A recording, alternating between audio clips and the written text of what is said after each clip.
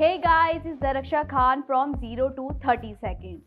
Today, let's chat about what happened to Indian Grand Prix. Back in 2011, Formula 1 made a grand entry in India. Everyone thought it had a bright future here. But hey, where did it go after 2013? Let's dive in. So in 2017, JP Sports spent $40 million to host Indian Grand Prix. It was a massive deal.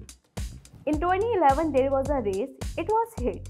But after that, things kind of fizzled out. Bull Circuit was a marvel crafted by Herman. With all the hype, JP Sports only made a fraction of their money back. Attendance dropped, money was less, and they had to sell off their business chunks to stay alive. Then there was a tax angle.